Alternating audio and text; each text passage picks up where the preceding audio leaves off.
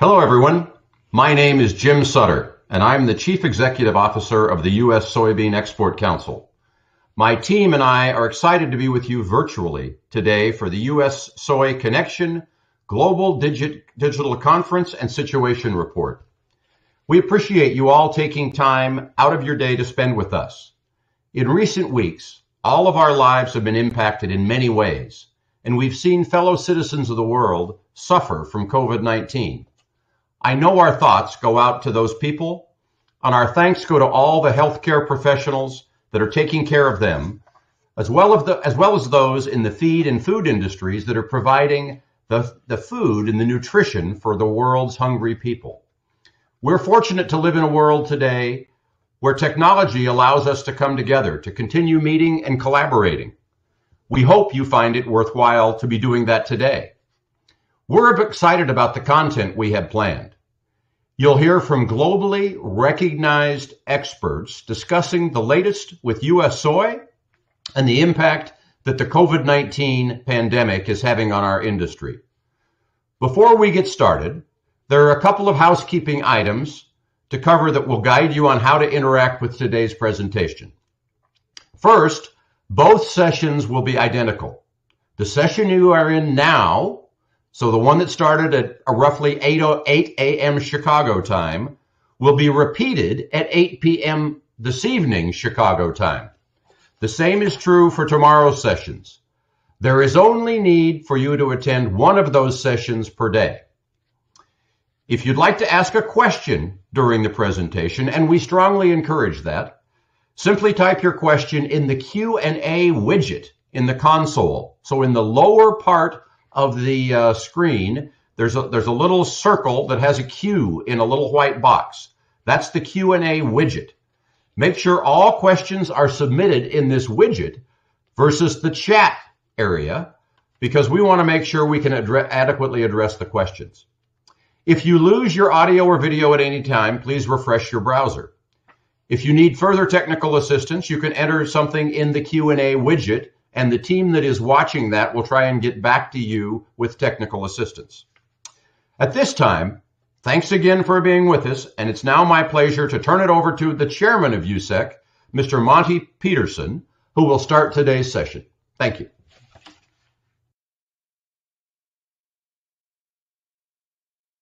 Hello, I'm Monty Peterson. I'm a fourth-generation soybean farmer in North Dakota, and I currently serve as chairman for USEC's board. I'm also director on the American Soybean Association board. Thank you for joining us today. At past events in the U.S. and abroad, I've spent a good portion of my time meeting with our international partners face-to-face. During farm visits, I have even had the opportunity to give our partners a direct look at our product and how it is produced. Today is a bit different, as we are meeting virtually, but I'm grateful for this technology that allows us to meet with you, our customers, and allow the U.S. soy industry to remain engaged with you all.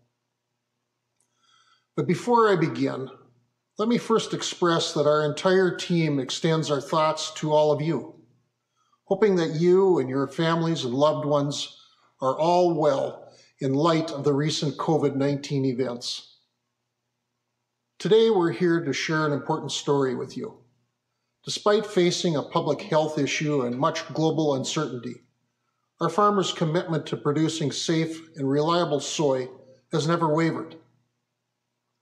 U.S. soybean farmers are continuing to produce a high-quality, sustainable, and reliable crop, and our soybean value chain is working diligently to ensure that exports continue to flow through the system and to our customers. U.S. soybean farmers greatly value the relationships we have with you, our partners. 60% of the soy grown in the U.S. is exported to international markets, which means that the family farmers like me that grow U.S. soy strongly depend on the support of global partners like you to sustain our families. And as we head into our planting season, we are ready and able to deliver the consistent and high-quality soy product you need. The value of our partnerships is immeasurable. and something that helps differentiate the U.S. soy advantage to our customers. By hosting events like this one, we can address your concerns and learn directly about your challenges. To me, it's clear that collaboration is the best way to make things happen. That's true whether you're working with your peers on the next farm over or on another continent. And as we move ahead into 2020 and beyond, it is U.S. Soy's goal to strengthen partnerships and remain a consistent supplier to your industry and your customers. We hope you enjoyed today's session and our first speaker, Mr. Thomas Melke with Oil World.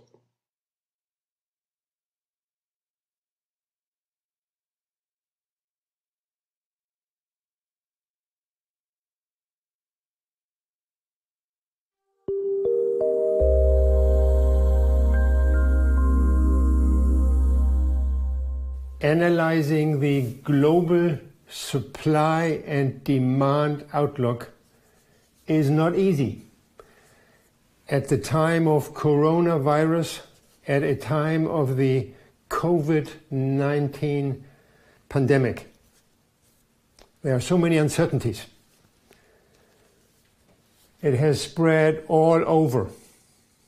More than half of the world population is affected in one way or the other by lockdowns or government restrictions. This is having a major impact on consumption and on production and on logistics. The damage to the global economy will be huge, and massive financial support is required to prevent bankruptcies. Effects on the agricultural sector are partly opposed, different directions. Vegetable oils are fully exposed to the bearish spillover effects of the plunging energy prices resulting from the price war between Saudi Arabia and Russia. Prices plummeted to around $20 per barrel compared with $60 at the start of this year.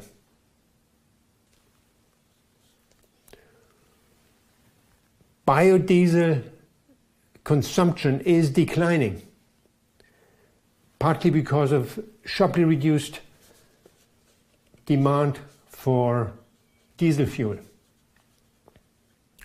On the other hand, oil meal prices have rallied due to concern about South American export delays, concern about insufficient arrivals at a time at which many compound feed producers had relatively little physical stocks. Animals have to be fed. There are effects on logistics, effects on field work, harvesting, planting. Will there be an effect on the plantings of the coming crops in North America or the winter crops in Argentina, or the harvesting? And there are, of course, a lot of effects on demand. Prices of oil meals rallied in March, but lately came under pressure, as we can see here in the slide, because the interruptions in Argentine and Brazilian exports did not occur so far. The global oilseed outlook. Increasing dominance of soybeans. In the past 30 years, world imports of soybeans doubled every 10 years. Rising dominance of soybeans, other oilseeds, production of other oilseeds relatively flat. situation of oil meals, importance of soybean meal, world production of soybean meal estimated at around 241 million tons in the current season, accounting for 2/3 of world production of all oil meals. And as you can see, the importance of soybean meal increased significantly over the past 30 years, and this trend is likely to continue. Fish meal shrinking, rapeseed meal shrinking, sunflower meal rising slightly. Oils and fats, dominance of palm oil accounting for about 32% of world production currently. There are major changes happening at the moment. Palm oil production is set to decline, and I will point to this later, and this has opportunities for soybean oil and sunflower oil to gain market share. World production of all oils and fats almost trebling over the past 27 years, an average annual growth of 5.6 million tons in this period. But in the current season, we're going to see a decline in world production of all oils and fats due to developments, mainly due to developments in palm oil. Let us look now more closely on soybeans. World production is declining in the current season by 24 million tons. This is partly cushioned by record large opening stocks at the start of the season, which were up 17 million tons. Still, total supplies are down. Biggest factor, of course, is to be seen in the shortfall in the US soybean crop by 24 million tons last autumn. But the new development has happened in South America. South American production of soybeans, instead of rising by 8 to 9 million tons in early 2020, is probably rising only by 1 or 2 million tons, or just stagnating, or probably even declining slightly. This is not sure at the moment. Harvesting is completed in Paraguay. Very good crop in Paraguay, 10.5 to 11 million tons. Record crop in Brazil. Most of the harvesting is completed with record yields and record production in central and north Brazil. But in Rio Grande do Sul, drought, severe drought in critical phases of development is sharply cutting production. It's not sure how much. There are some observers who say that the production is down by approximately 50% from close to 20 million tons last year to around 10 million tons this year. Others say it is 11, 12. CONAB just released their estimate of 13 million tons. I think CONAB is still too high. So it is very well possible that the Brazilian crop is only very close to last year's level, despite higher plantings. Last year was close to 121 million tons in Brazil. This year, probably slightly higher or unchanged. Our number at the moment is 122.5. The Argentine crop is also declining, weather-caused damage in several major regions. It was just too dry during February and March, when flowering and pod setting phases, and it's particularly the later planted soybeans which are suffering most. But the Bolsa de Cereales de Buenos Aires is has even reduced their crop to 49.5 million tons. We at the moment still work with 51, as you can see here. So there are some uncertainties, but bottom line, South American crops are not coming up to expectations, while at the same time exports, particularly out of Brazil, are at a record pace. So there are changes likely to occur in the course of this year, as demand is going to switch to U.S. origin. Now let us look at world soybean crushings. World soybean crushings are recovering in the current season, and this is mainly due to China. The Chinese soybean crush has exceeded expectations in the first half of this year, in the first half of this season, as meal demand is picking up. Meal demand has actually started to increase from a year ago during October, March, which is somewhat surprising, partly also linked to reduced availability of rapeseed meal and other oil meals. So more soybean meal is required. Also for the now recovering pork production. World crushings of soybeans declined by fell by about 12 million tons below trend last season, and although it's recovering this season by about 6 to 7 million tons, it's still staying below trend. In China, imports of soybeans are increasing. Stocks were very low in mid-2019, so the stocks had to be replenished and crushings picked up.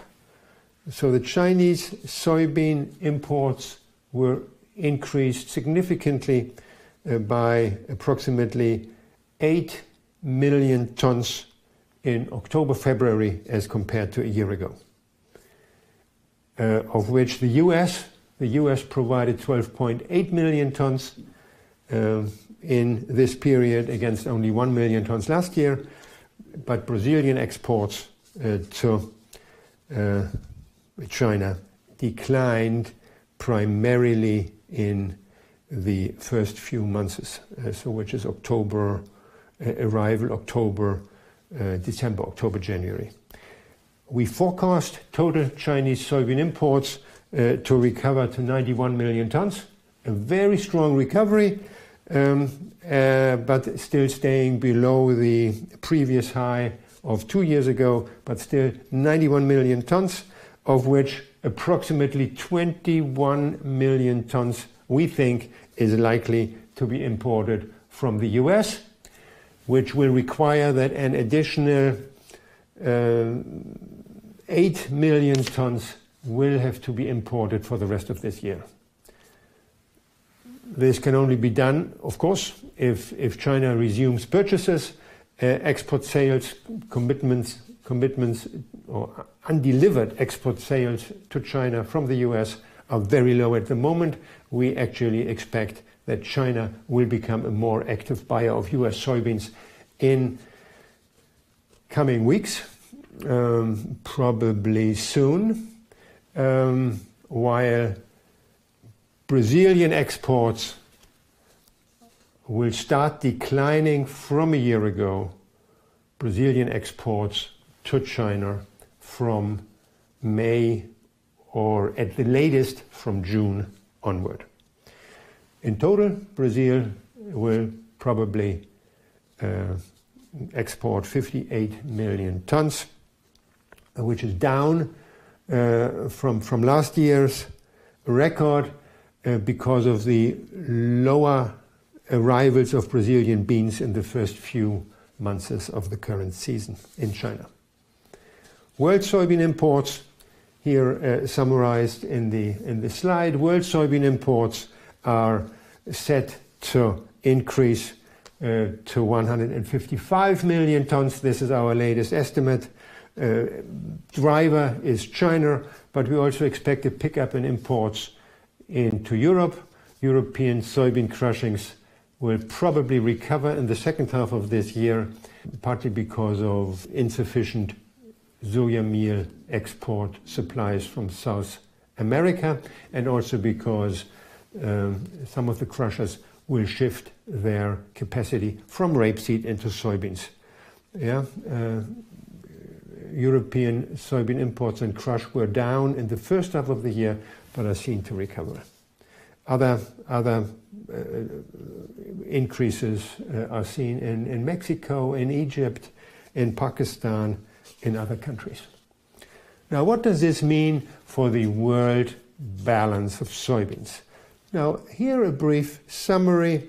With crushings rising and other use also increasing, we estimate world stocks to be down by approximately 14 million tons from a year ago, 96 million tons. The biggest year-on-year decline in the US, yes, naturally, due to the big drop in production. But it's also interesting to see that Brazilian stocks will be down from a year ago. Brazilian exports were front-loaded, close to 12 million tons shipped in March, and probably again close to 12 million tons in April. And if that is being done, total Brazilian stocks at the end of April, total Brazilian soybean stocks at the end of April will probably be down by 4 to 5 million tons from a year ago. So Brazilian export supplies are going to shrink for the remainder of this year. We are going to see some year-on-year reductions already in June, July, August, but still, end of August, Brazilian stocks are down, we think, about 2 million tons from a year ago. In the US, and here we show our US soybean supply and demand estimates, record soybean crush exceeding expectations in February and March, favorable crush margins, increasing export sales for soya oil and particularly soya meal, benefiting from the concern that South American export supplies will not be sufficient. A new record, 58.3 million tons is our current estimate, may still be slightly too low. We have to wait. On the other hand, US soybean exports fell short of expectations lately, in the past 2 months in particular. We expect export sales to recover in coming months, benefiting from the developments in South America and benefiting from rising requirements for soybean imports and crushings in China. US planting intentions, most of the farmers indicated that they prefer corn, but in view of the recent collapse in ethanol demand and in ethanol production in the US, and the collapse of corn prices, it's likely that several farmers will revise their planting intentions in favor of soybeans. Although the stocks are down, US stocks are down from a year ago, they are still relatively high at the end of August this year, with larger soybean plantings and normal weather conditions contrary to last year. There is no supply concern at the moment for next season. Soybean stocks, world soybean stocks are going to be down. Our estimate is down 14 million tons at the end of this season, but with a normalization or a normal crop likely to be expected for the US. Probably a new record for the US this coming autumn, there is no supply concern. Stocks, lower South American stocks, yes, at the end of August, but world stocks in total, second highest on record at the end of the season. Soybean prices have been relatively sideways. They recovered slightly. I think they are well priced. At the moment, I see little downward potential, except of any major weather disturbances. But also relatively little upward potential. Sunflower seed moving from record to record, world production rising to 56 million tons in the current season, mainly on account of Russia and Ukraine. But markets for sunflower seed and oil are on fire lately, after the Russian government announced an export ban, Russia and Kazakhstan, but mainly Russia, with no Russian exports of sunflower seed in the next 3 months. Turkey will have difficulties in satisfying import requirements. Sunflower oil prices have appreciated considerably lately, widening the premium over soybean oil because of the recent or previous large demand and the slowing down of the supplies for the remainder of this season. Rapeseed production worldwide on a downtrend. In Europe, also Canada, production has declined last year, partly because of deteriorated export prospects to China. This China-Canada problem is still not solved. Only 2 cargoes shipped every month at the moment. So the Canadian exports in total are declining, despite higher shipments to some other destinations. Stocks are relatively high in Canada at the end of this season. There is not a big incentive for Canadian farmers to expand plantings for the new crop. Worldwide, relatively tight supplies for rapeseed, but this tightness is partly offset by a sharp decline taking place in European biodiesel production in the current year. We expect European biodiesel production to be down by at least 1.5 million tons from a year ago. Now turning to palm oil, 40 years of success story is probably ending. Many challenges: declining yields, aging trees, declining competitiveness, and labor shortage. In the current year, Malaysian production is likely to decline significantly, partly because of the biological decline in yields, partly because of the yield effects of reduced fertilizer consumption, and partly because of labor shortage. And this labor shortage is likely to become even more severe because of the restrictions on traveling imposed by the Malaysian government as a precautionary measure to keep the infection with the coronavirus low. So the plantations will have increasing problems in acquiring labor in the second half of this year. So the palm oil market is tightening. World production in the current season will be down by at least 2 million tons in October, September, probably 2.5 million tons or more, mainly in Malaysia. Also, the Indonesian production has turned out lower than expected lately.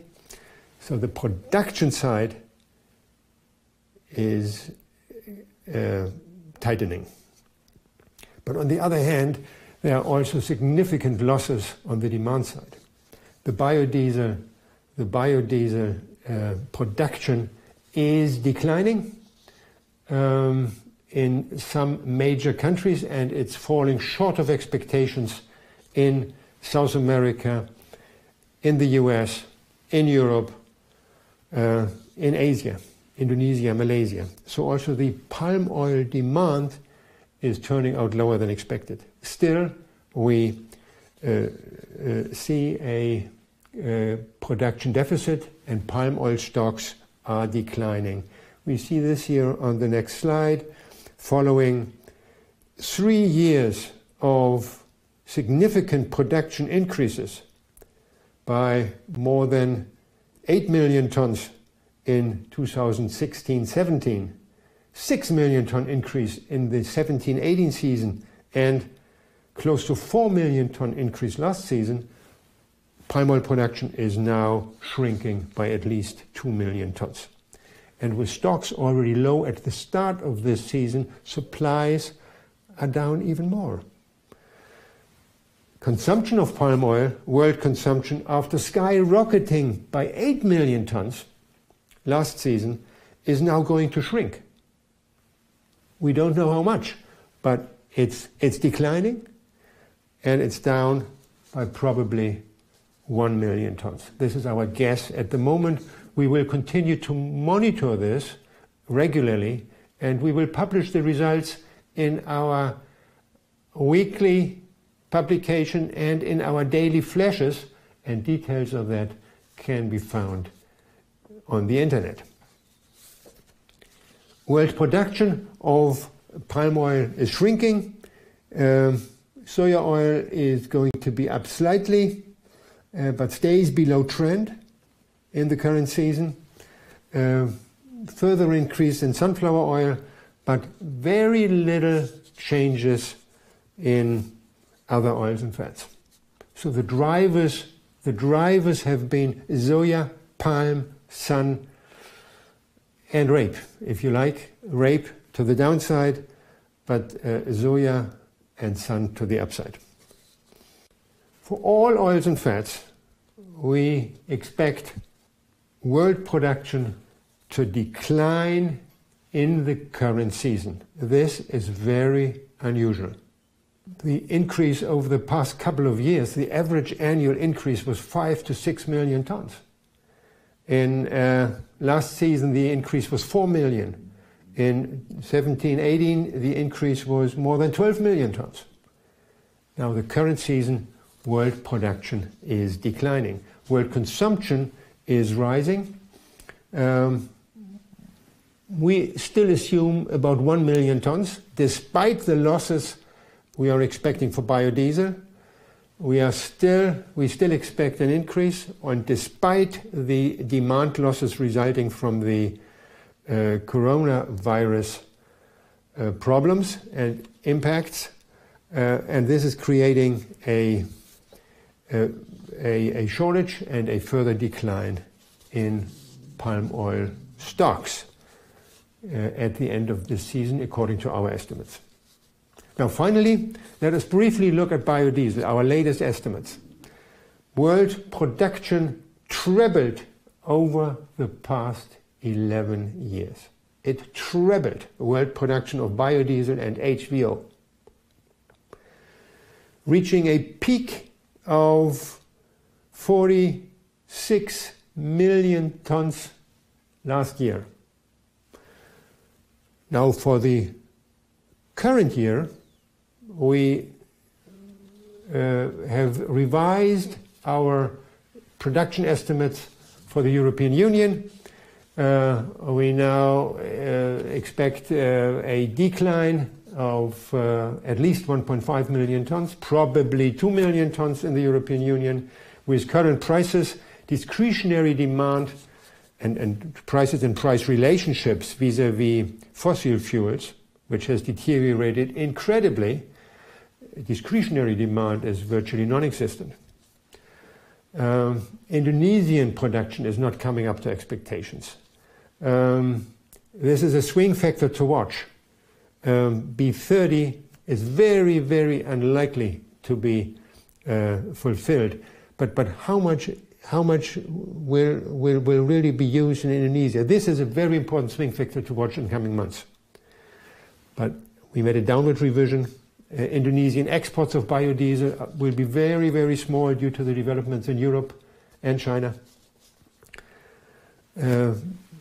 Brazilian, Argentine biodiesel consumption and production is also turning out lower than expected. So after the significant growth we have seen in soybean oil usage and in palm oil usage in particular over the past couple of years, 2020 is going to be a season of contraction. This is an important bearish factor to be considered in the environment of lower than expected world production. And we still don't know what the net result is, and the market will sensitively react to changes on the production and on the demand side of the equation, not only looking at biodiesel, but also looking at the development of food demand. How long will the lockouts continue in the important consuming countries, and what effect will this have on overall food demand? There are a lot of questions, and the market will also react sensitively to developments on the production side. How is the Indonesian and Malaysian palm oil production going to develop?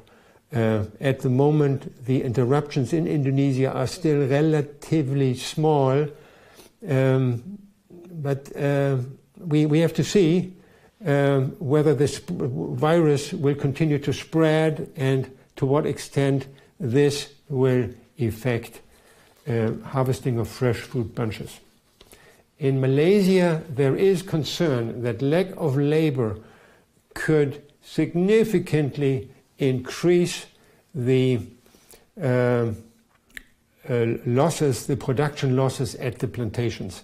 If the fresh fruit bunches are not harvested on time because of lack of labor or because of processing facilities are closed because of government, regulations, then the fresh fruit bunches will rotten in the fields, and this will directly reduce production of palm oil and of palm kernels, and thus also will have an effect of the supplies of palm kernel oil and on the lauric oil market.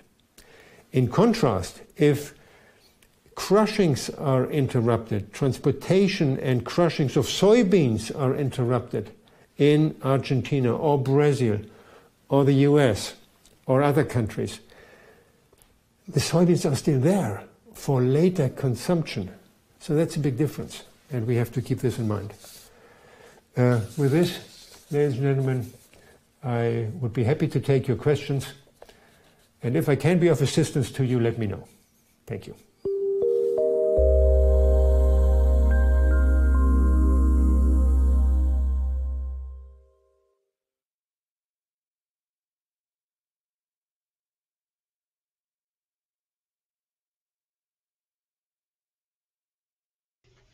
Well, Thomas, thank you very much for that insightful presentation. As always, you take a complicated subject and you're able to present it and make all of those details, you express them in a way that means something for many people. We have lots of questions coming in, so I'm going to ask some of those questions now. I think, Thomas, you're with us on the telephone line. Unfortunately, you're not able to join us on video. Is that correct? Can you hear us, Thomas? That's correct. Yes, that's correct. Okay, great. Hello. Perfect. Well, again, thank you for that presentation.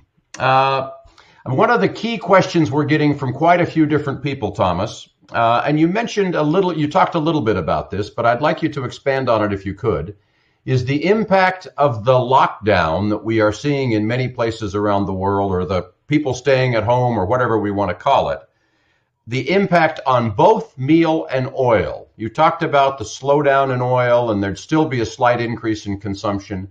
What do you think about meal? And that's really driven, I guess, by meat production.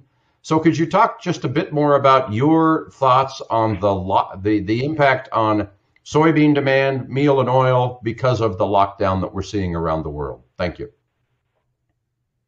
Yeah.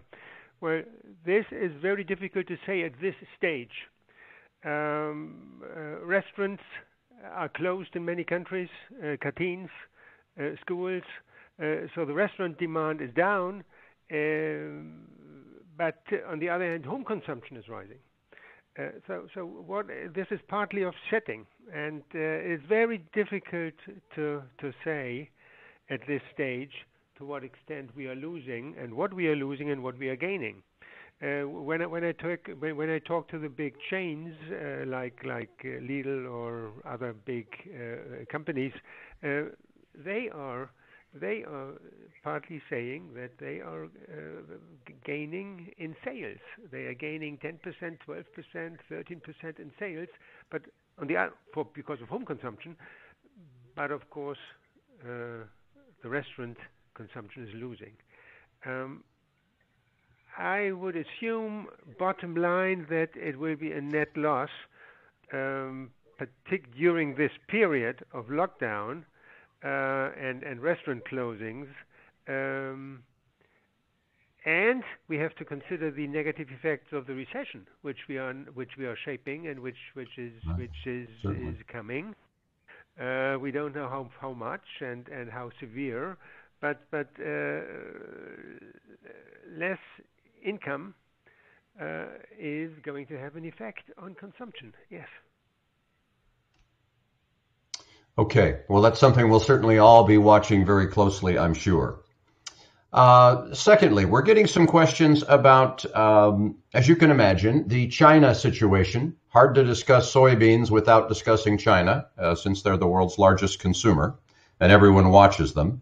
I guess the first of the China questions deals with the ASF, the African swine fever recovery.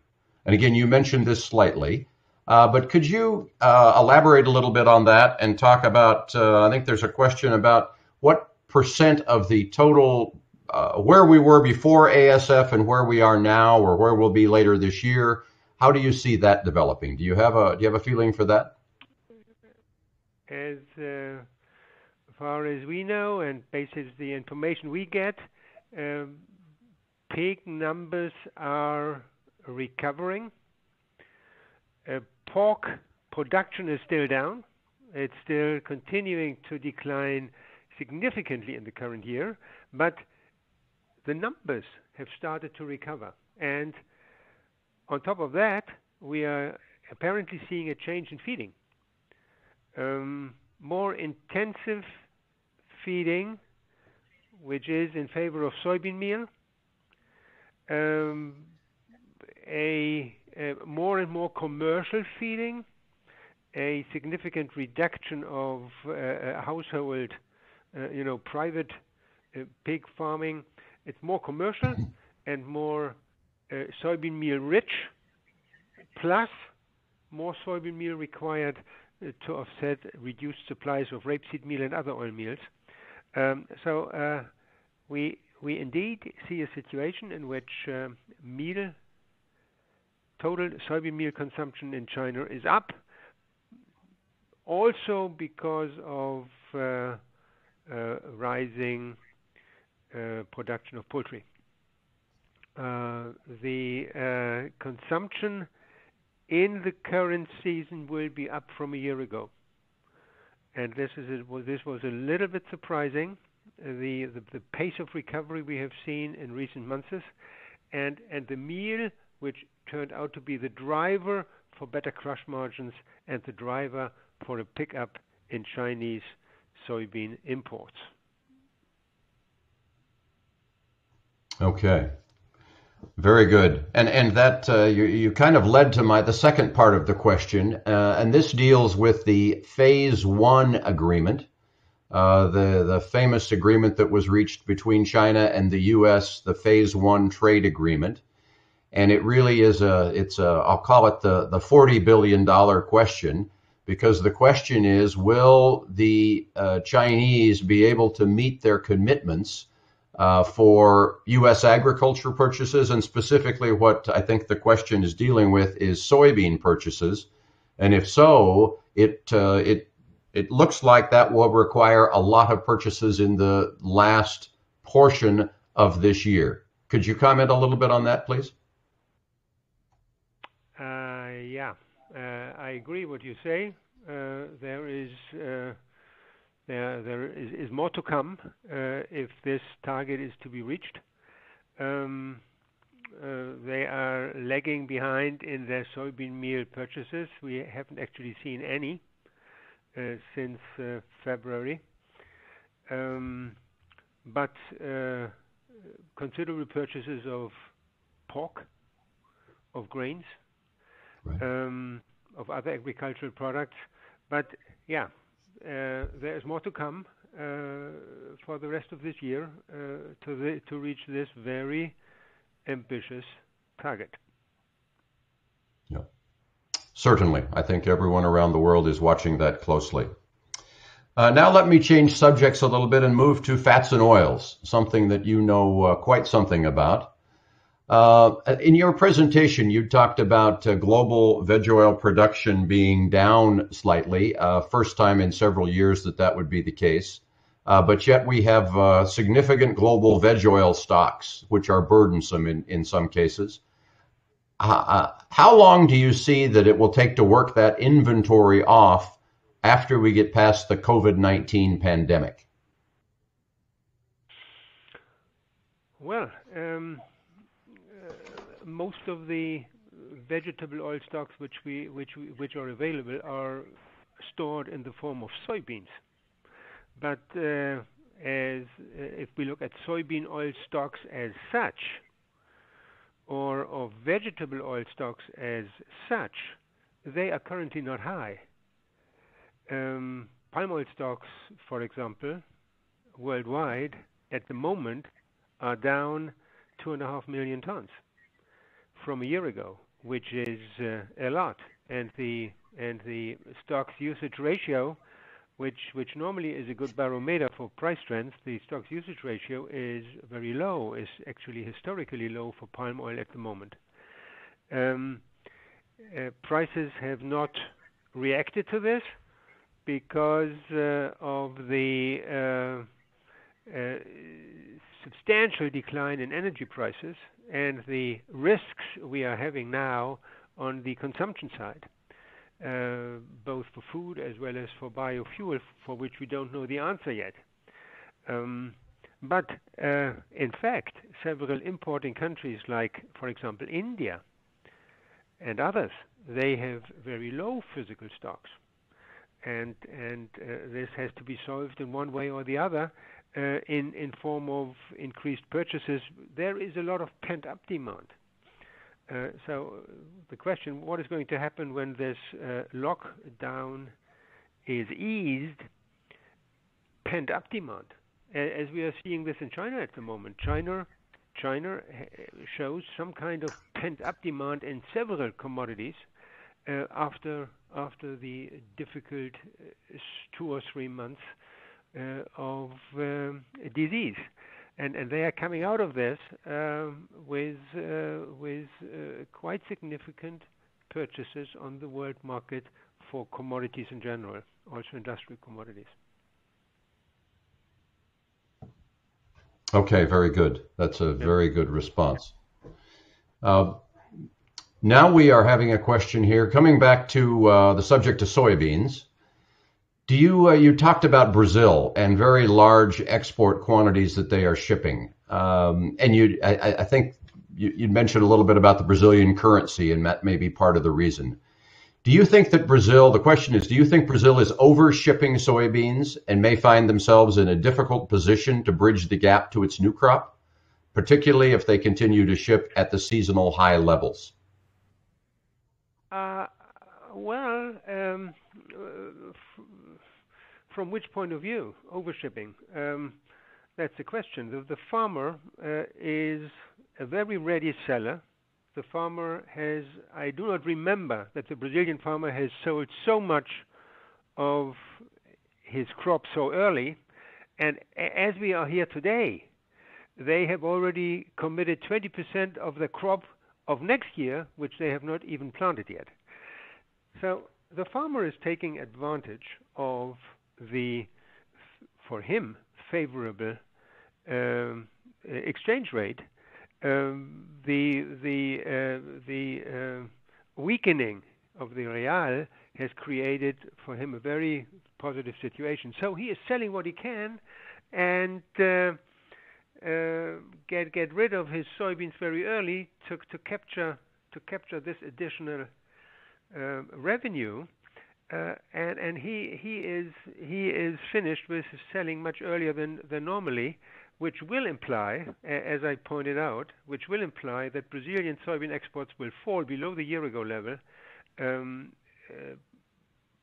from May or June onward. So Brazil always have a seasonality, and this seasonality, with relatively high exports shortly after the harvest, this seasonality has peaked and has been very strong in March and April. Also because the Chinese apparently have taken every effort to get the beans ahead of any potential logistical problems in case of COVID-19 would create in infrastructure problems and shipment problems. So far, until now, we haven't had any major export delays, which is a little bit of a surprise, but which facilitated this record pace of exports even until mid-April. The net result is going to be that at the moment the U.S. is suffering. We have had very little U.S. export sales of soybeans to China. But as Brazilian supplies will dry out earlier than usually, the U.S. is going to come back and raise its market share for the second half of this calendar year. So, Thomas, just to follow up, Jim, I wouldn't talk about over exportation, because what is the scale? It's just front loaded, taking advantage of the situation, which is partly currency situation, and do it. Sure. Yeah. And so a follow-up question, the normal time for Chinese soybean purchases from the U.S., when does that normally start? I guess what you're saying is this year maybe it would come a little earlier. If it normally starts in September, it may come earlier this year or August. How do you answer that question? Well, I think we have lost a little bit. We have lost a little bit of this. What is normal? What is the benchmark? Last season, the Chinese started buying in, if I remember correctly, in April or May, which was unusual. But they had imported very few soybeans in the first half of the season last season, so their stocks were alarmingly low. So they started buying in the second half of the U.S. season, unusual. I think again this year, China, after being not buying for quite a while, China will come back already soon, anytime soon, in expectation of a slowdown of South American exports. And South America is, of course, not only Brazil but also Argentina. But for Argentina, farmers are very reserved sellers. So it's very difficult to get the soybeans in Argentina into the export market. So there are basically two major origins for the Chinese, and one is Brazil, and this is now is soon largely shipped and largely committed. So the U.S. comes in the scene probably from May onward, or June, but no later than June. And this would be be early, or it would be early, or it would be late. Whatever you look at it, it's actually they should have purchased earlier. Right. It depends the perspective. Well, Thomas, unfortunately, our time is winding down. I'm going to ask one last question, and then we're going to have to move on to the keep on going with the program. But this has been great. The last question I'm going to ask is about India. And India has taken a mandate to become trans fat free. How do you see this impacting their fats and oils consumption, production, supplies, that situation? That's a very, very difficult question for me. We have similar initiatives in Pakistan. It's a question how quickly this will be done. Will it be done at all?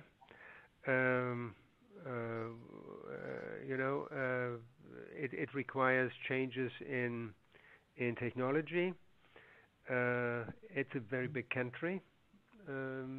It is taking time. This kind of changes are going to take time, a lot of time. I would not expect any major changes to occur in the structure of imports because of that in the short term. Okay. Well, Thomas, as always, thank you so much for sharing your wisdom with our audience today. And today we really do have a global audience. So thank you very much. I'm sure people have very much appreciated your comments and the ability to ask questions. I know you put your contact information on the last slide. And so if people have further questions, I'm sure you'll be happy to take those questions from them. So I don't know quite how we all applaud for you, but I just picture yourself hearing lots of applause in the air and people cheering your presentation. So thank you very much, Thomas. My pleasure. Thank you. Thank you. Okay, audience, we're going to move on now. I hope you enjoyed Thomas's presentation as much as I did. Now we are going to take a few polling questions. Before our next speaker, we want to pause for a couple of minutes to hear from you. So these polling questions will appear on the screen. You should, okay. How much has your demand for U.S. soy been impacted by COVID? You should click on the A, B, C, or D, hit submit, and then we will show you these answers a little later. After our next speaker, we will have these the results tabulated, and we will share them with you. So we have 5 questions, I believe, and then we're going to take a 5-minute break. So if you can stick with us through just a few questions here, then we will go to a break. Okay, so we did the first question. Let's go to the second question, please. Has the increase of inventories of global vegetable oils impacted your plans to purchase U.S. soy in the coming months? A, very unlikely, B, unlikely, C, likely, and D, very likely. So we're going to give it about 10 seconds, and then we will move to the second question. Or sorry, the third question.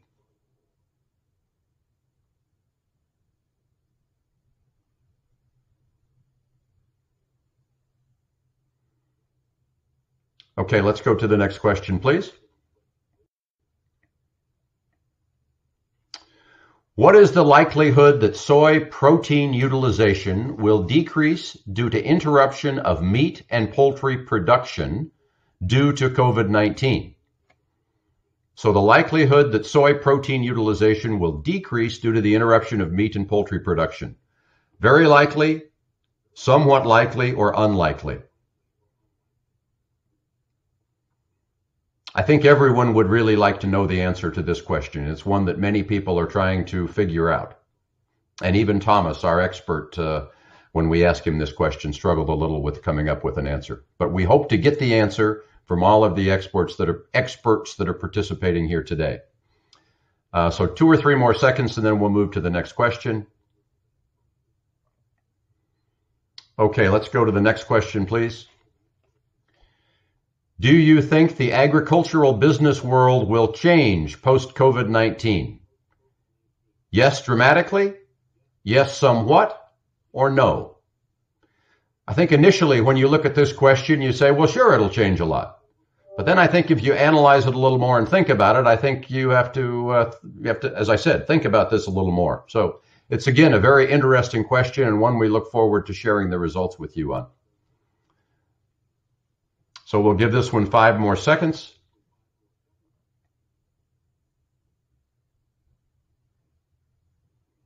Okay, I think we'll move on. I think that's the last question, and we're going to a break now.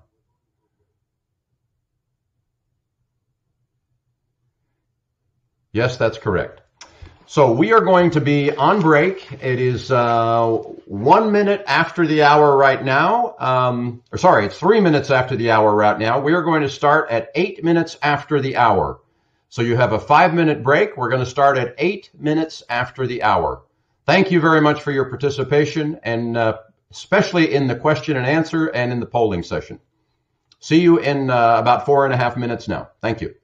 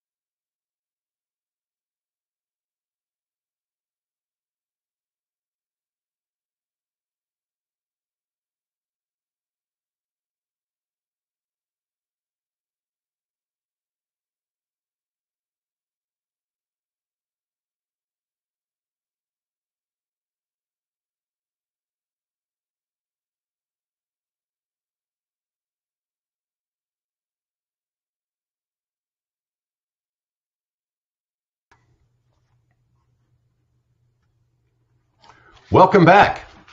I hope you all had a well-deserved break after the first hour of interesting discussion that we had.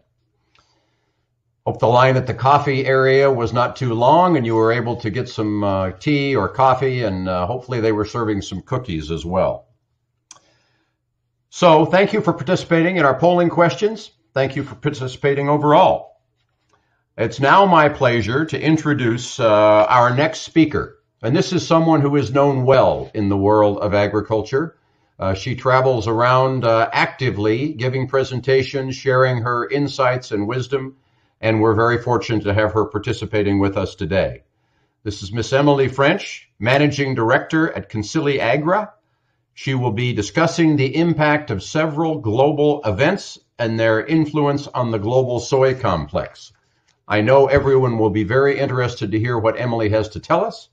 And then as you're listening, we have the Q&A feature open. So go ahead and start as we're going through the presentation, putting your questions in, and then we will spend some time live with Emily going over that Q&A after she does her presentation.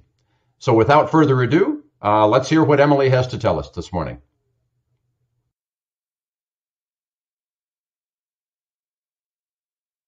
Good morning, good afternoon, good evening.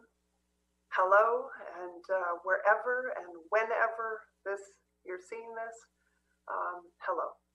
My name's Emily French, and it's such a sincere pleasure to be with you in this virtual digital conference. Now, I've been asked to talk today about this Black Swan event. I'm not sure if it is a Black Swan event. It's more like an entire zoo of animals, the who's who in the zoo, pick one. It's Noah's Ark. It's bigger than a person. It's bigger than a country. It's literally, how your precise actions can mean life or death for another human being. And we will come out of this, and the world will be changed. What these changes may be, I have no earthly idea, but no question that change will happen. I do hope that we come out with a greater awareness, inspired by these incredible acts of generosity and kindness we have all witnessed and experienced, and with an entire new education of what really makes the world go around.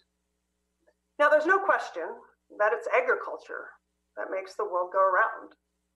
Global agriculture continues to do what it does best, and that is feed and nurture the world. And it's never been more important in this time of uncertainty and fear and concern. So whether it's from the production or the harvest of goods to the manufacturing and processing of these goods, and obviously the movement and transportation around the globe. In other words, you all are doing what agriculture has always done. And perhaps this time, more people will pay attention, learn, be educated as to the strength of global agriculture and its diversity and its relationships and in its community. For those of you in the front line, we are not only indebted to you, but you have our humbled respect and eternal gratitude. Now, this digital conference is a very unique platform that USEC's team developed in a fairly narrow time frame, and please join me in thanking them for this, not only for this endeavor, but in its ongoing service to the global soy complex, and in truth, for bringing us all together in this virtual reality. There is no doubt we will meet again in person, and I greatly look forward to that day. So now, until that day, you actually sit in a very rare position, and where you can mute me for the next 25 to 30 minutes and simply follow along in the slides. I'm not sure if I've ever given a speech or a presentation where I could actually be muted, so maybe that's your Black Swan event and something else to thank USEC for. So I was asked to talk about kind of the implications of the soy marketplace and the world and kind of what we're seeing. And as I looked at this, I looked at it in a lens of pre-COVID and now post-COVID. And as such, I framed my talk in that vein to discuss the general price outlook for the soy complex and some of the pre and post situations we see around the world. So slide 1, let's take a look at that. This is my market thesis, and that I return to whenever I forecast. It'll start with the spoiler alert. Again, you have the power of the mute button, so if you take anything away, we are range bound, period. Range bound, whether it's pre-COVID or post-COVID, those prices, again, have been and continue to be range bound. And there's a few reasons for this. The first 4 bullet points. First of all, demand uncertainty. That continues. Pre-COVID, we had the demand uncertainty due to the China-US trade war. Post-COVID, consumer demand is questionable. When is the return to restaurants, to air travel, etc.? So demand uncertainty is a big one. And as such, this contributes to the range-bound market we're in. The second point, to break out of this trade range, you need a supply shock. Now, not a supply dislocation or an issue with food security, but a production supply shock. Pre-COVID, vegetable oils faced the potential supply shock with the drought in palm oil, and you also had biodiesel. So it was building towards that great risk. And now, not so much, and we'll talk about that a little bit later. The third point as to why the range bound continues is the essence of keeping risk limited. This started with the US-China trade war, and it continues during COVID and likely post-COVID, in that no one wants to take any risk that they don't need to, okay? And a lot of that puts the physical trade much more in a back-to-back type trade environment, right? So you're buying beans from the US farmer or the Brazilian farmer, and you're wanting to sell those directly to the end user and not build a premium book or a basis book. So again, keeping that risk limited. Now, world importers have the luxury of having the US as the most transparent market in the world, period. And this too, this transparent market has contributed to the range-bound environment. The US, it holds 51%, 51% of the world's corn stocks without China. That is a luxury for world corn importers. It holds 18.5% of the world's wheat stocks, again without China, and it holds 13% of the world's soybeans, and that does include China.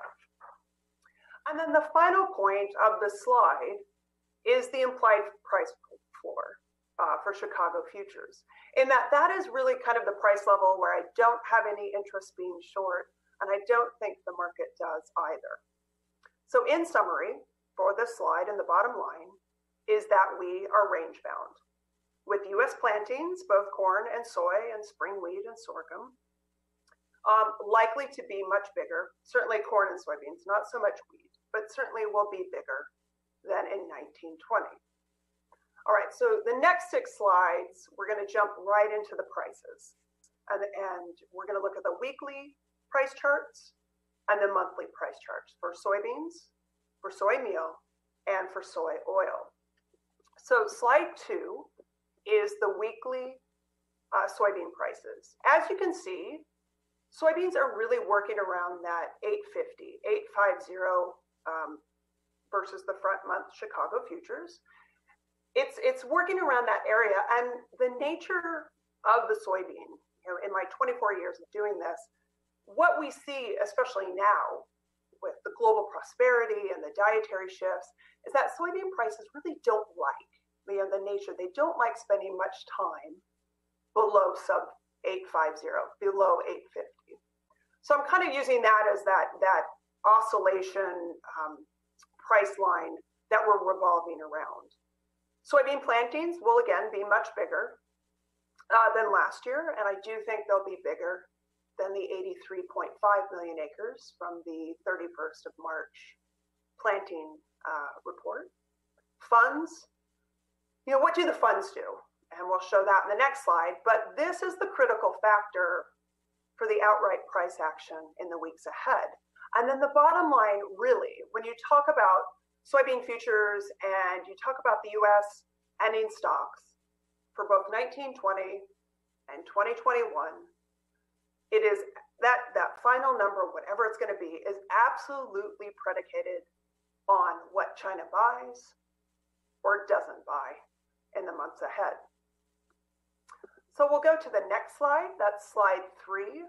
This shows the monthly soybean prices.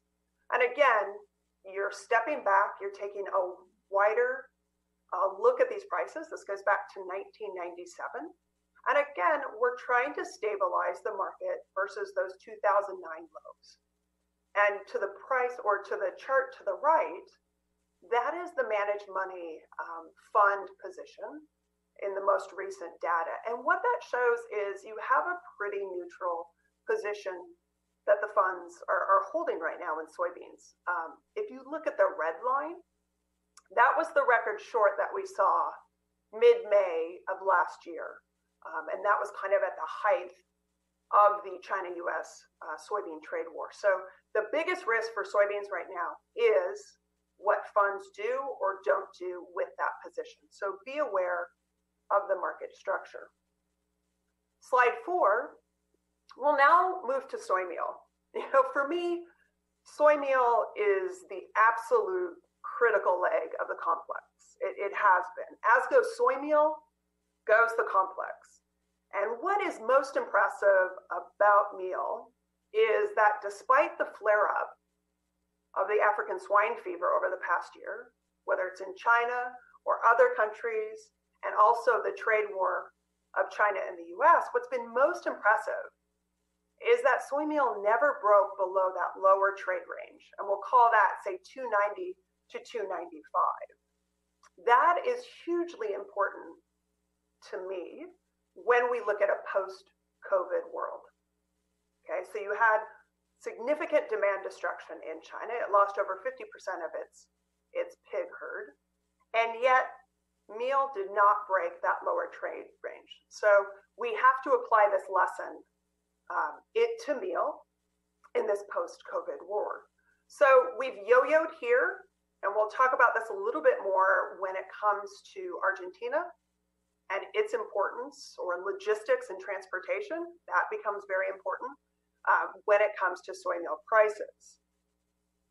The next slide, this is slide 5. This is a look at the monthly soy meal price chart. Again, going back from 1997 to 2020. And really, it's moving sideways. But soy meal, and we've seen this in the last 3 weeks. So the price chart, when you're looking at the slide to the right, the black backdrop, what you see is the vertical move that meal makes when funds are buying or selling. The yellow arrow was the vertical move when meal prices went up $40 a ton. The red move here is the last week, where it's retraced all of that for a loss of $45 a ton. And yet, despite this fund inflow and outflow and the risk of Argentina, again, soy meal is not breaking the lower end, and it's not breaking that upper end. Testing, absolutely, but breaking, no. So again, meal range-bound moving sideways, 335 to 290 on the downside. Slide 6, this will be your weekly soy oil price chart. You know, poor soy oil. You know, it's been absolutely hammered price-wise since the start of 2020. And there's one thing I learned a long time ago in Kuala Lumpur, listening to Anne Frick speak, was that soy oil's nature, it's very technical in nature, and it's very anticipatory. It's forward-looking, not reactionary. And so usually what happens is soy oil will trade something that may happen 3 or 4 months from now, okay? And it trades, again, as I pointed out, very technically.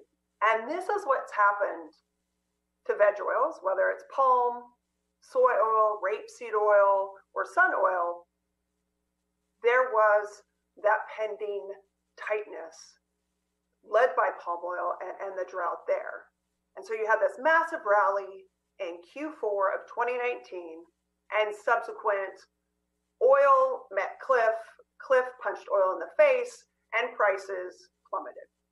Okay, so if you look at that weekly price chart, that shows that very clearly. And you also had the funds go from a record long to now a minor short. Bean oil is down 21% year to date.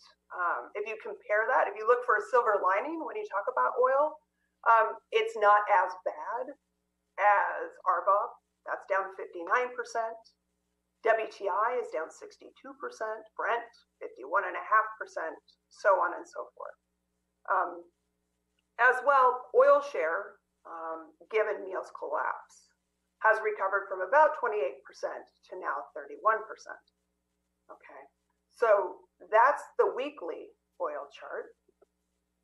And moving to the monthly, this slide suggests, again, stepping back, despite the upward trajectory in Q4 and the subsequent decline in Q1 of 2020, really soy oil's sideways. It's going nowhere fast. And it continues to consolidate versus the lows of 2015 and the lows of mid-2007.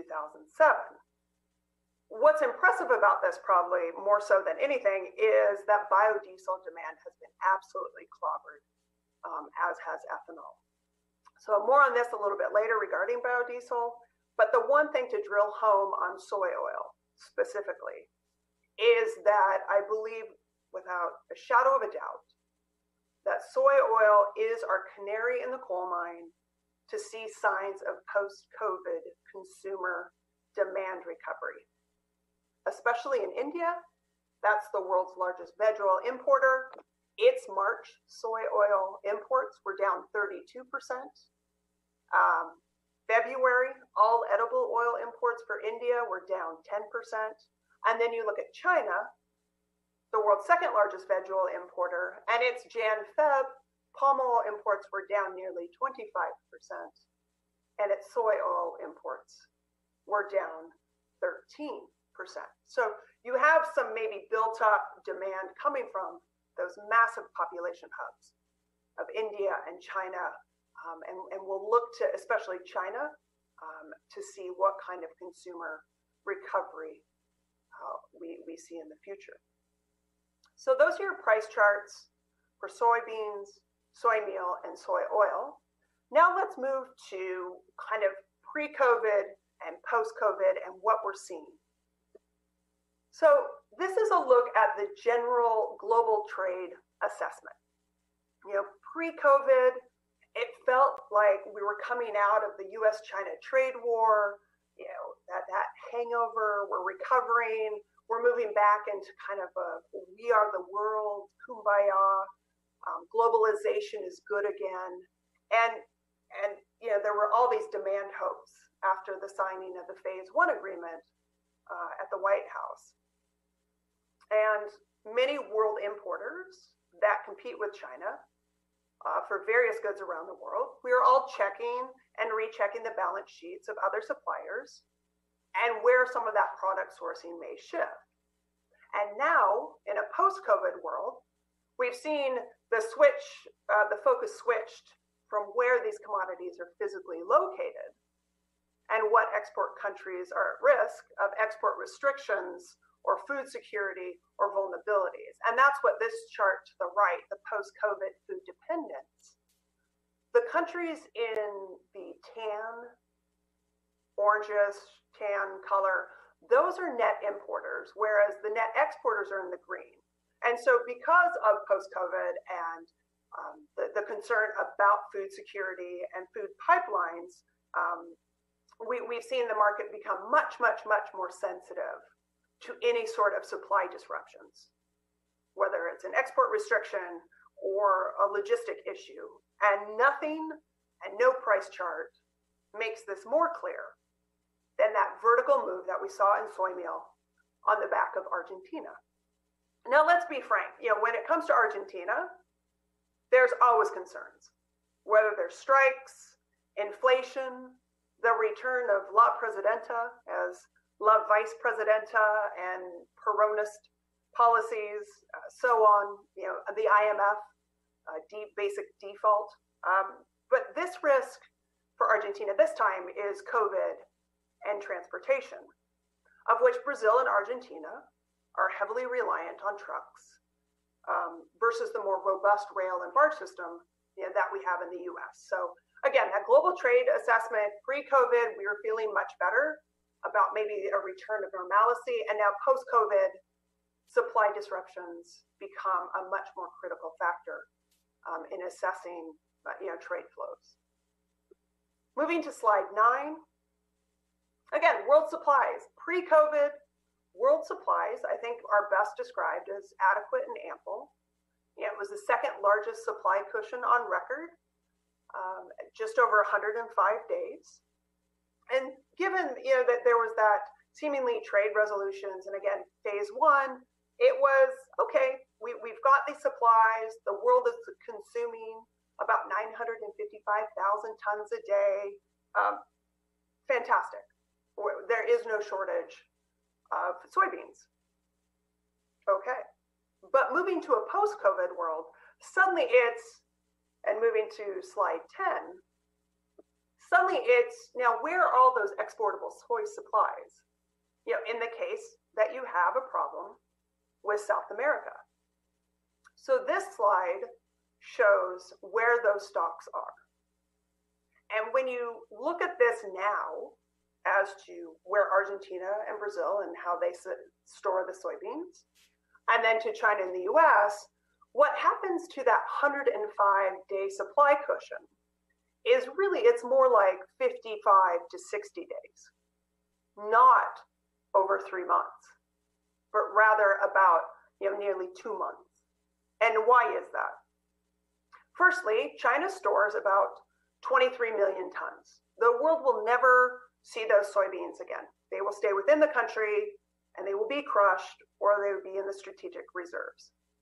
And that 23 million tons is based on an import number of 89 million tons.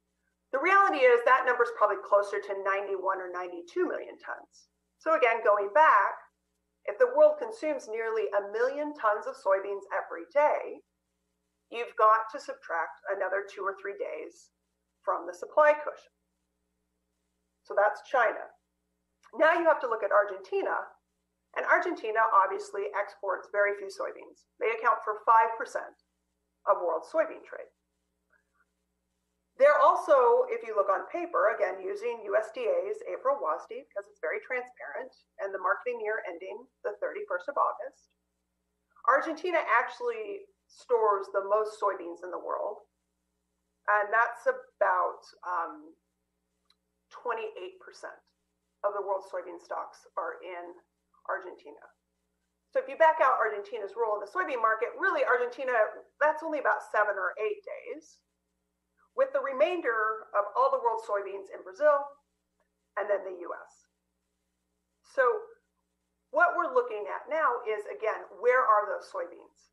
And more importantly, when you look at 2021 and the alleged phase 1 commitments by China for US soybeans, what we're going to see likely, again, if they adhere to those commitments, is that you're going to see a big shift from US storing soybeans to China storing soybeans.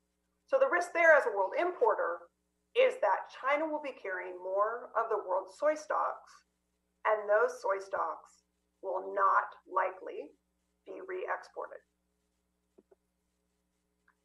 So moving to slide 11, again, following on this idea of where are all these commodities suddenly when we face a post-COVID world, let's look at how the 3 major exporters, the US, Brazil, and Argentina, how they utilize their crops, again, given COVID and transportation risks.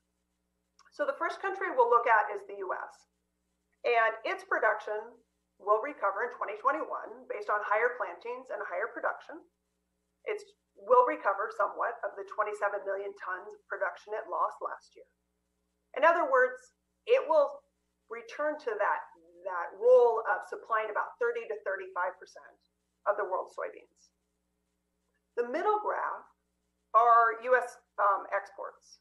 The gray line is a percent of world trade, and the orange line is the utilization of its own production. So when you look at U.S. exports, that demand accounts for about 50% of U.S. production. So it ranges 40 to 50%, again, depending on the size of that production. And the U.S. exports are influenced by two major factors. One, China, and two, Brazil, and what it produces or doesn't produce. And then you move to the third chart, and that's the U.S. crush. The U.S. crush represents about 20%, that's the gray line, about 20% of world crush. And this year, it will have a record crush, given the margin environment there, and it'll consume about 50 to 60% of the crop for crush. So exports and crush, when you talk about the U.S. Production, they basically account for a split there. Looking at Brazil, same exercise. The first graph is production. It's increased from 40 million tons in 2000 to probably 124 million tons for this year. And record plantings are expected for 2021, given the record prices currently being paid on the collapse of the real, which is down about 32% to date. Moving to the middle one, Brazil. Again, the orange line being percent of its own production, the gray line being world trade. Brazil accounts for 50% of world soybean export trade, and it utilizes about 60% of its crop for exports. Brazil crush, again, basic rule of thumb there is it accounts for about 15% of world crush, but as Brazil's production gets bigger, the percent of that crop used for crush declines, okay? And so it's about 35% is how Brazil utilizes its crop. Brazil will be, when you look at exports and world trade flows, it really will be the key during the periods of February through August on a calendar year basis. And then moving to Argentina, pretty simple. Its soy production accounts for about 15% of the world. It utilizes, well, it accounts for 5% of world soybean trade. So most of that soybean is used in its domestic industry, okay? So the soy crop, 80% of Argentina's soy crop is used for crush, okay? And its crush sector accounts for 10 to 11% of the world's crush. Okay, so we've talked about where these soybeans are located, how they're utilized, again, in a post-COVID world where logistics become much more important, as does the phase one buying commitments of China. Now let's look at soy oil. So slide 14 is a look at that, in that soy oil, we've talked about it before, but the edible oil, it was the price puke fest of 2020. The chart on the left shows that decline, precipitous decline, as prices fell off the cliff. But I do think, and it dropped over 1,000 points from the 1st of January to the early part of March. That is incredible. But moving into post-COVID world, again, this is the critical gauge for me, the most visual aspect of it for the consumer recovery. Soy oil for food use, right now it's projected to actually still increase 1.4% versus last year, and it accounts for about 81% of total demand for soy oil. And looking over to the far right is a look at the soy oil supply cushion, and that's at 26.5 days. So you're at multi-year lows when you talk about soy oil. Pre-COVID, again, talking about soy oil, pre-COVID, there was this enthusiasm and excitement of renewable fuels. Renewable fuels were the future. It was go green, save the climate, be green.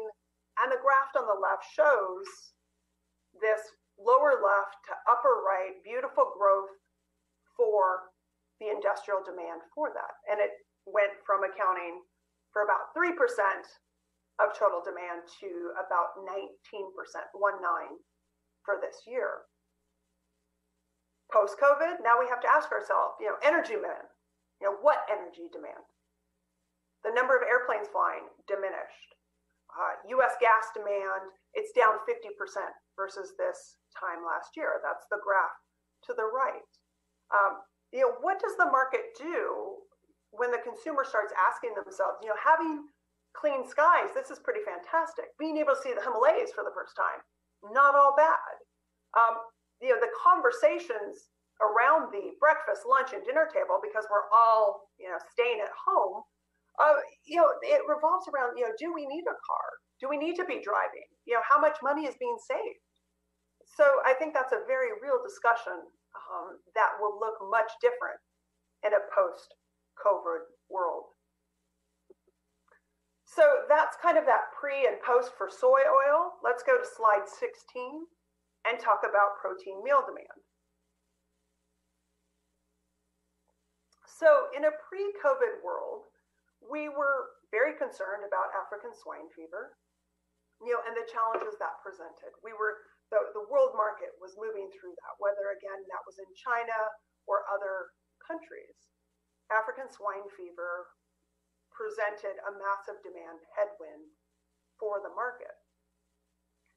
Coming out of that again was the fact that still, despite this major demand headwind of African swine fever, the global meal supply cushion is just over 16 days, 1/6. And that sort of leads to why the meal market can get so volatile if there's an issue in Argentina. But those 16 days, that's the smallest supply cushion since that 2008-2010 period. Okay, so let's be very aware of this. And again, that was as there was demand destruction already. Okay, already. And based on the April WASD USDA numbers, global meal demand, despite African swine fever, and so far despite COVID, is forecast to be 2.7% or up 2.7% on the year. So this is pre-COVID. Going to the next slide, post-COVID. And post-COVID, it is who else exports meal and what is the hit to the consumer protein demand. So the risk, and I've already talked about this, so I don't want to belabor the point, but the risk is Argentina. Soy meal was that first grains and oilseed commodity to really rock the markets in this post-COVID world that we're being in. So if you look at, just to keep this in mind, if the world meal exports, every day, if export trade was perfect, the world is moving 183,000 metric tons. Okay, that's based on world export trade of 66.7 million tons, which is actually flat to declining versus last year. But 183,000 metric tons every day of trade was perfect, or static. And to illustrate Argentina and its role, rather than a percentage basis, of those 183,000 tons, Argentina accounts for 83 or 80,000 of those 183. So in a post-COVID world, given Argentina's importance, we have to look at who else exports meal and how is that meal utilized. So these three graphs show Argentina, Brazil's in the middle, and then the US. So on the left, Argentina exports about 90%. So 90% of the meal that Argentina makes is put on a boat and shipped around the world. So that's to say that you as a world meal importer, you really don't face a domestic competitor for the meal that Argentina produces. Moving over to Brazil, the blue line is domestic consumption. And it's gone from 40% of the total demand for Brazilian meal to about 55% in the period from 2000 to now. Ergo, there's plenty of competition, pulls and pushes when it comes to the domestic market versus the export market in Brazil. And finally, the US. So if you look at the US, its export profile is much smaller when compared to Argentina or Brazil, and it consumes much more of its meal domestically. About 72 to 74% of the meal that it produces is consumed domestically. Now, in the post-COVID world, you've got another wrench that's being thrown in the meal market. And that is the absolute implosion or collapse of the US ethanol sector. And it was, remembering that corn ethanol demand, this has been the huge growth engine for US corn since 2005 until recently. The question, now looking at protein meal, is what is the impact on DDG consumption, distillers dried grain, and where does this demand go? Where does it shift to? Does it shift to more corn, to more wheat, to more meal, etc.? So these two charts on the slide, the left is the weekly EIA ethanol production. The red line shows the production cliff that ethanol has gone off of. And to the right is distillers dried grain supply and use, and how that is. So you've got the production being the red line that shows how much DDG was being produced from ethanol. The orange line is the feed and residual use, and then the blue line is the export.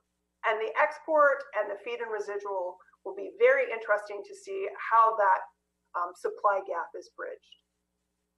Is it, again, more corn, but you also need energy. So there's going to be some sort of protein meal demand there, whether it's in the form of soy meal or otherwise. Given this current price relationship, if you look at meal versus corn, it does favor corn, but again, protein is going to be needed. The big question probably for corn is actually how cheap does corn get versus everything else. You have historically wide spreads between corn and wheat. And again, how cheap does it get if US ending stocks for 2021 trend towards, say, 4 billion bushels rather than 3.5. So you have a big supply push likely happening in the corn market in the weeks and months ahead. Let's look at world export trade, pre-COVID and post-COVID. So pre-COVID, world export trade was driven by China and its import demands, where it was sourcing soybeans, and obviously the phase one China-US commitments. So to look at that, I think right now, we'll talk about post-COVID, but pre-COVID, China was the determinant factor, okay? And really, when you look at that, we've got world trade, despite COVID, to still increase about 2.2%. That is, again, if trade was perfect, the world would be exporting 416,000 metric tons every day. And again, remember, we consume 955,000 tons. So when you talk about the importance of world soybean trade, it accounts for 44%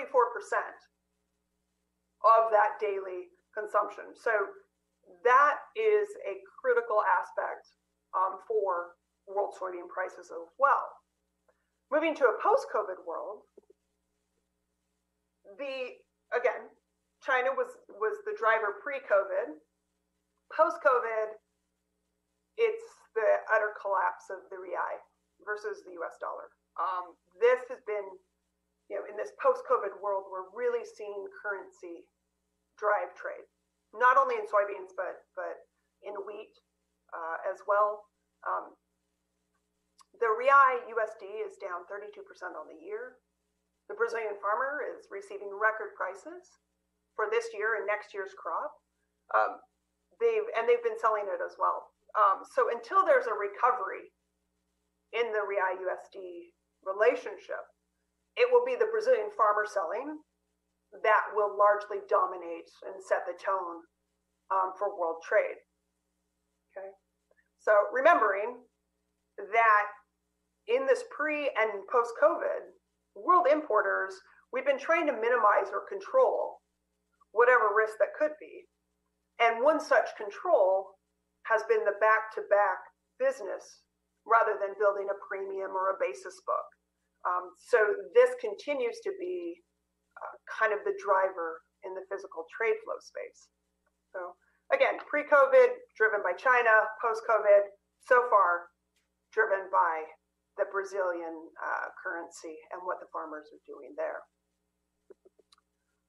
So this is my final slide. This is a look at the U.S. soybean balance sheet, slide number 22. This is my first look at 2021. Again, I think planted area will be much higher at 86 million acres. Again, just the absolute destruction, demand destruction from corn should push more demand to soybeans, as well as you have the soybean, the hope of China demand in 2021.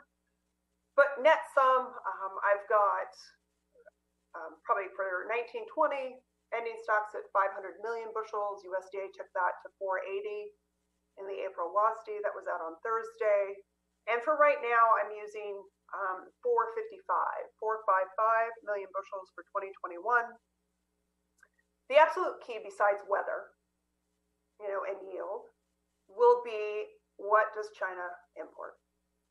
What does China import from the U.S., adhering to those phase one commitments? That's really going to drive physical trade flows starting September forward. So we'll see. I think the point to weather, the struggle will be is every time the funds, and remember, I think the funds, what they buy or sell, that money inflow or outflow will be very influential in the weeks ahead. They've tried to trade a weather risk premium or a U.S. production problem, both in 2017 and again last year, and were completely burned in doing so. So I don't see the market really chasing a weather rally. I see the market trading or chasing food security headlines, but I don't see them really going after the production risk that may or may not happen in the U.S. All right, so in conclusion, this is what I have for you today on the markets. I'd offer the following in closing. As we move through COVID, the value of a day has never been more evident. The value of relationships, of clear and concise communication, and transparency has never been more evident. The value of free and reciprocal trade has never been more evident. The value of agriculture and its food systems, in addition to the World Healthcare System, has never been more evident. The very fact that COVID cares not of country or nationality, race, creed, color, religion, sex, height, weight, age, has never been more evident. So stay well, stay healthy, give thanks and give support. Reach out because we're all in this together. And I'd like to end with a special, just a moment of thanks to Carol Brookins. Many of you may have known Carol at her World Perspectives Days, at the executive director for the World Bank and many other things. She passed away as a result of COVID-19. And I'm sure many of you have stories about Carol. For myself, I'll always remember is that she took time. And she was such a huge proponent of U.S. agriculture and trade. Regardless of when I was at the start of my career or worked at World Perspectives, although she'd already gone to the World Bank, to the years that followed at various conferences or dinners in DC or New York. The way she viewed and experienced the world and how she could relate so many things that you wouldn't have thought were relatable. How she could take very complex thoughts and make them applicable and straightforward. To say that she was ahead of her time doesn't seem enough, so I can only hope that I bring a bit of Carol's unintentional teachings with me around the world. And remember, take time and take that moment with all of you. Until we see each other again, thank you.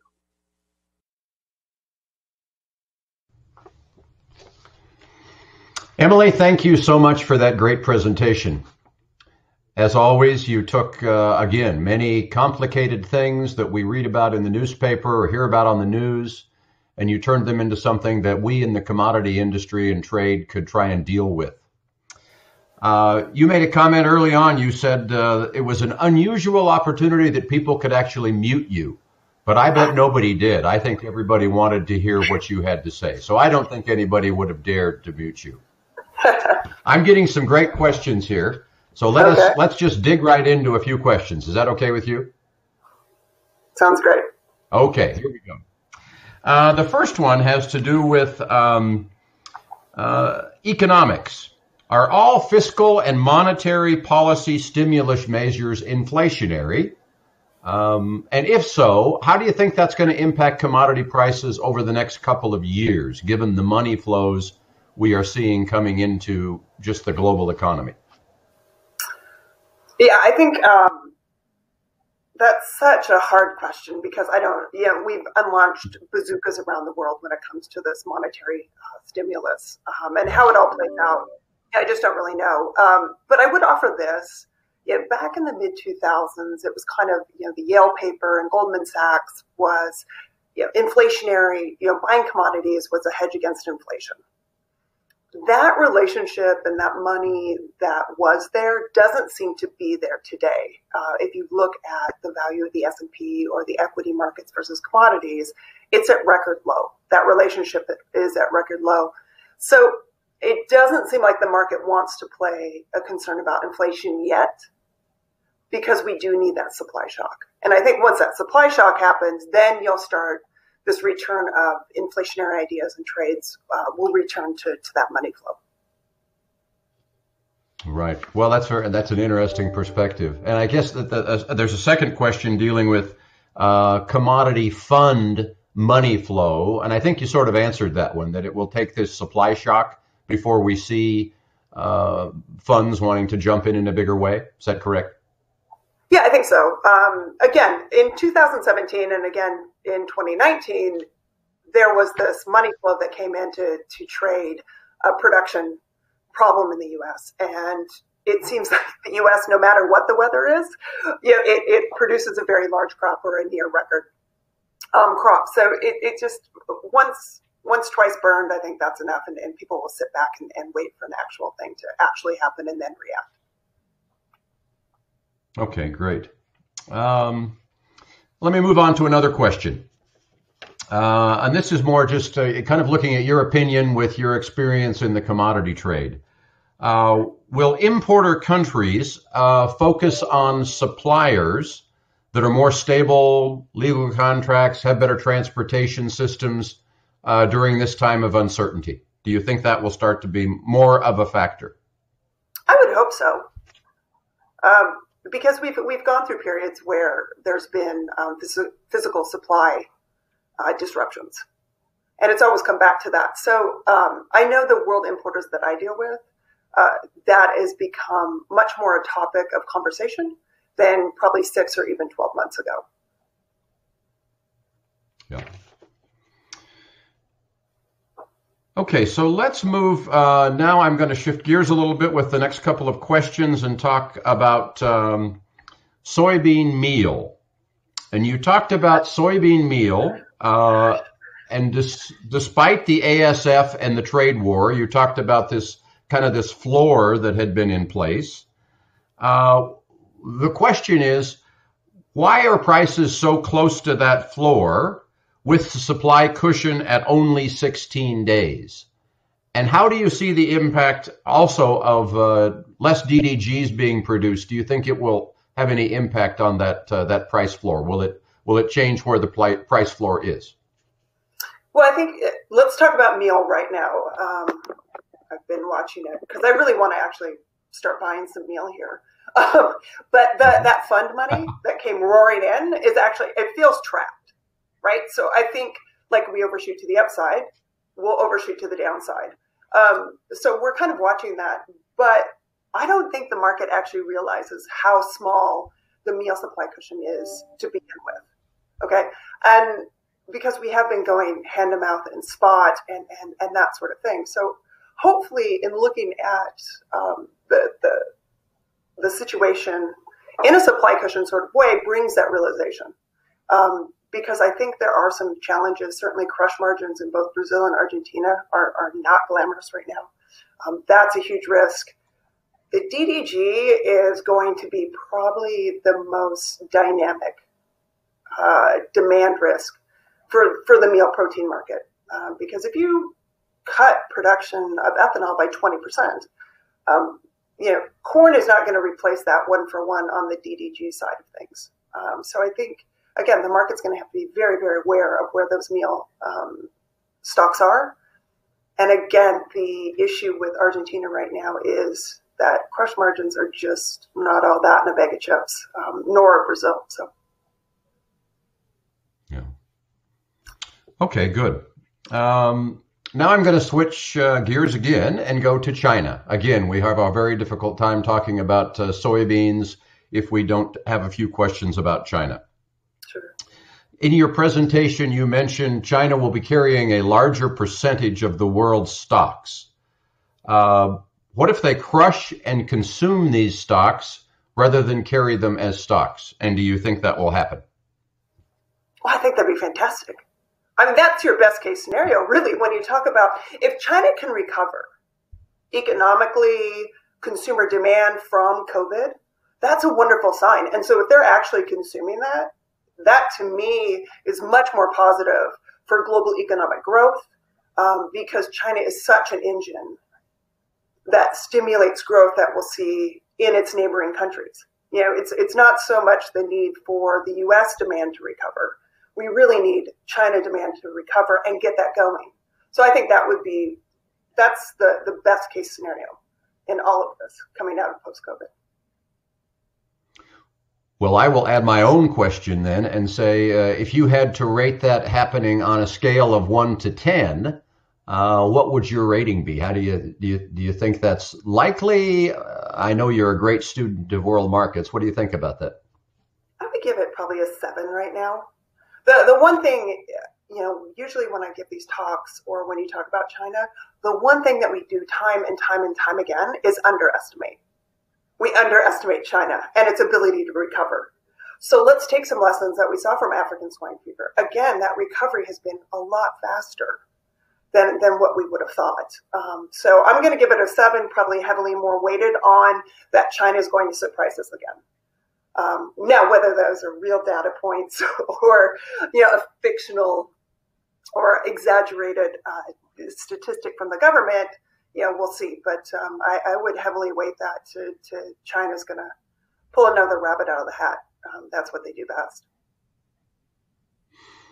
Okay, interesting. And I know coming up with hard data points in a situation like this are tough. So I think this is where we rely on people like you who have a lot of experience and can help us create data points out of thin air.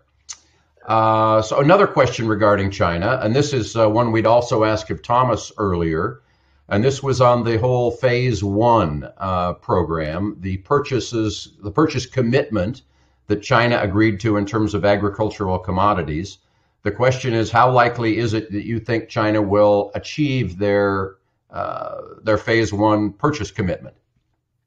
Okay, so Q1 data was just released this morning, and they did just over $5 billion of U.S. egg farm products and goods. So we've got 3 more quarters.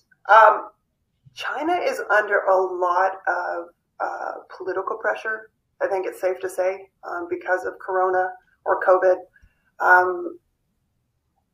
do supply chains need to leave China or other countries, India as well, and come and return to the U.S.? I think that with all this political pressure, that you will see China. I think they do it. I really do think they end up doing it, and it's not just going to be obviously soybeans. That's going to be a large component of it, which is fantastic for the U.S. farmer, obviously. But it's going to be a host of things. I mean, ethanol's gotten dirt cheap, obviously. How cheap do the meats get?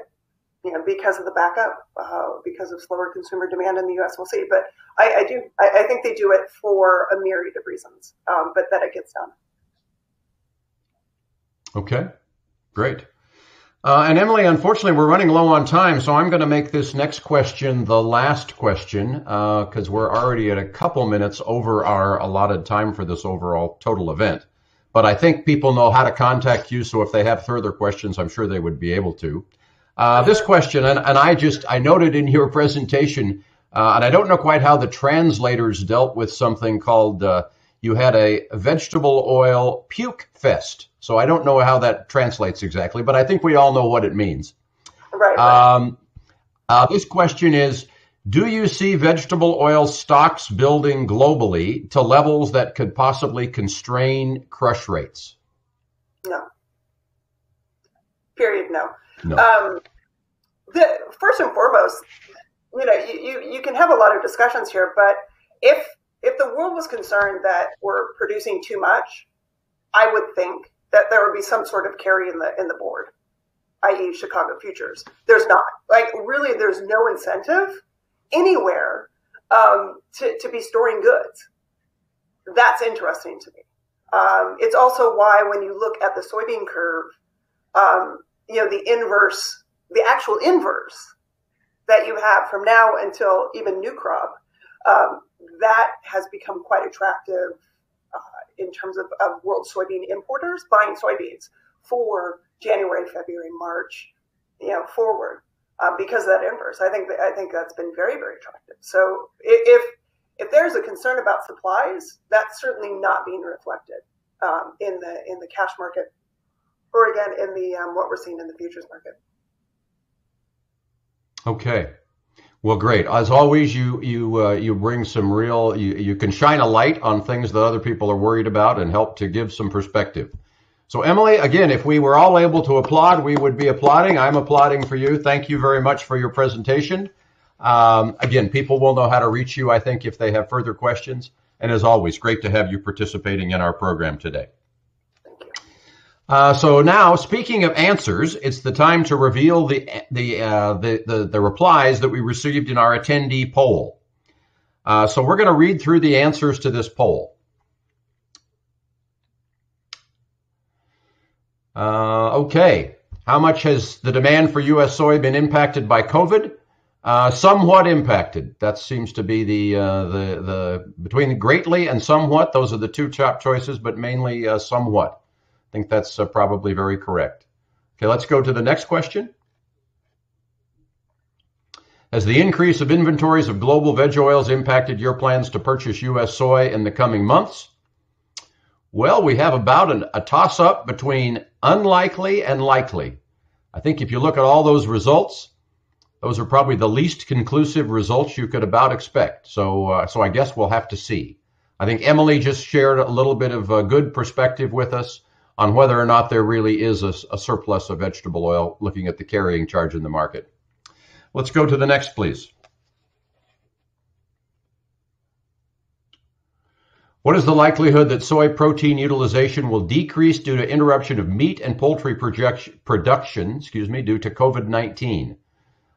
Here again, somewhat likely and very likely seem to be the top two.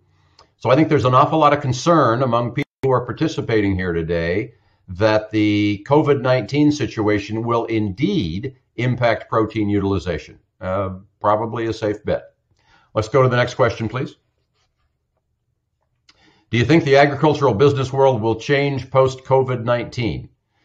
And the answer is yes, somewhat. That's the 67% of the people. And I think that's probably the answer. 2/3 of the people provided, and it's probably a very logical answer. We're all, I think, trying to figure out what the new normal will be once we release ourselves or are released from the COVID-19 grips that we are now in. Is there another polling question, or was that the last one? I think that's the last one. Okay. Well, just a few closing remarks for me, and then we'll be done for the day. I hope today's program was beneficial for you all.